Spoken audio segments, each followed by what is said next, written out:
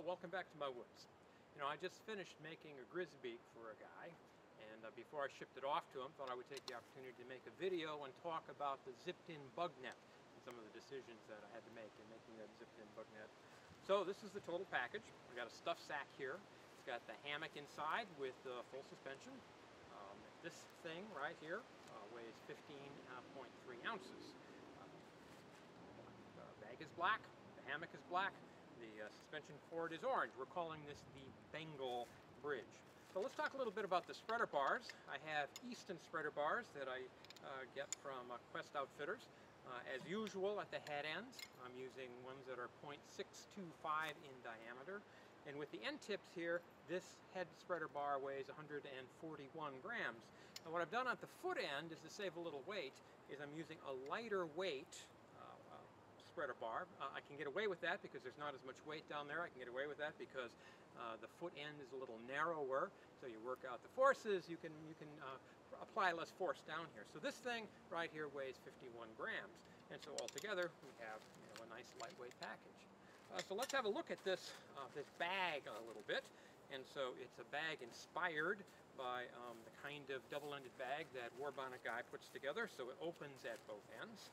What I've done is to use spear no-tangle cord as the opening cord right here with a little whipping knot that we'll use as a slider. So this is an idea that I lifted from someplace, I don't remember what, but it's a nice way to make a nice lightweight. The hammock is hung now, so we'll start with the tour. Up here, starting with the UCR. I'm fond of UCRs because they're efficient. And the UCR made out of Dynaglide is even more efficient. Dynaglide's amazing stuff.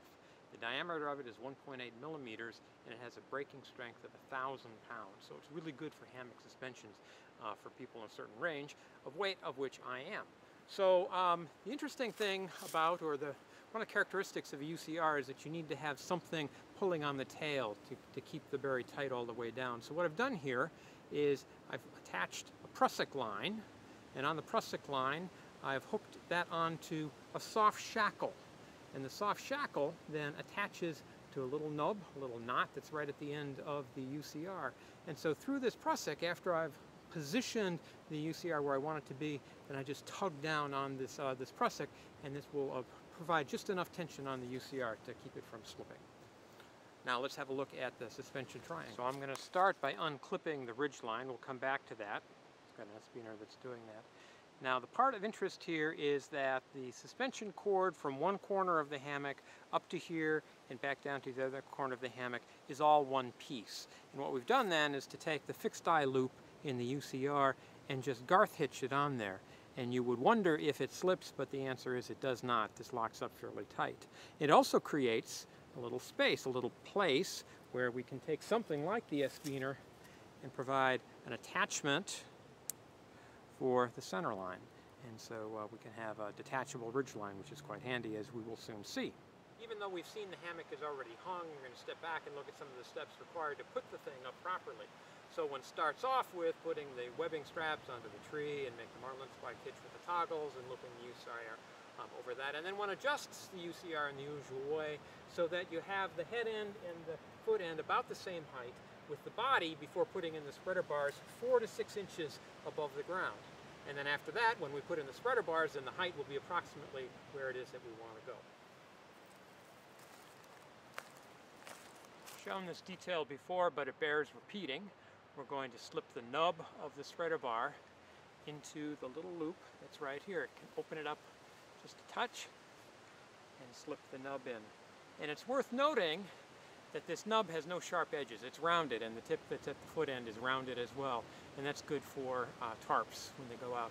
And so then we'll push this out and then put in the other end here. So the foot end works exactly the same. We open up the loop a little bit, put in the end nub, clamps right on down very nicely. Go down here, open up this loop a little bit, slip it in. I want to make sure that it's in tight, but it won't slip. Will not slip. So now we have the spreader bars in. We'll note in passing that something that I put into this hammock was a little pocket, and that edge of that is sewn right here into the top of that. So we can stick a book in here or a wallet or things like that, which is sort of handy. Also, the end cap has sort of a pocket as well. As you can see, it's a little deeper than the body right here, and that's good for storing spare socks or something and not have them roll off to the middle of the hammock. Now, if we have a look at the side, we see that there's a bug net that's sort of rolled up and secured to the side, being held in place by 3 toggles. And we have a little bit of shock cord that fits over a cord lock and holds the whole thing in place. So the fact that we can gather up the bug net all on one side means that we are able to attach it on the other 3 sides. And so there is a zipper. It starts at this corner, goes to that corner, down along the side, and then down to the foot end. And actually what we have on here are 2 zipper pulls. There's one at this end and one at that end, so they come down in the middle and makes it easier to open and close the thing. So I'm going to take this apart now and put it in the bug net and we can talk about it. So we'll just unhook toggles and the loops on all sides. The bug net is unrolled now, laying out on a hammock. And there are 3 things of interest that we're going to spend a little more time with. Here in the middle, we have a bit of tab that's going to be run through the ridge line to hold the thing up. At both the foot and the head ends, we have a place that pulls up the netting. What we've done is to put some grain reinforcement here and punched a hole through a very small hole, some very, very small, tiny suspension line. On the underside of that, add a loop and then run it through this little plastic ring. And so that's going to provide some resistance that'll pull that up. To that, we attach to a bit of shock cord. And at the end of the shock cord, we have a mitten clip that's got the tongue cut off just so that we're able to clip it. And the reason for that is that we're going to now be able to hook the hook onto this and then slide that along to tension things up. A little bit more about that later. I'm going to put the bug net up now. The first thing that I'm going to do is disattach the ridge line. S-beaners are handy because that's the loops. And I'll take the ridge line and I'm going to pass it through this grain tab that I've sewn. 2 sides tab, one on the inside, one on the outside for support. And I'm going to run that through. Just going to do some lifting in the middle and then take the ridge line back out to the S-beaner reattach. Next thing that I'm going to do is I'm going to deploy the zippers down around the corner.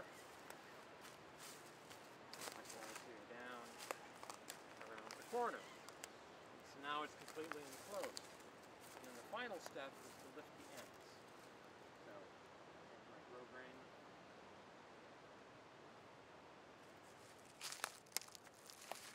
So on both ends, you take the shock cord with the mitten hook. There's a prusik loop that's on the ridge line.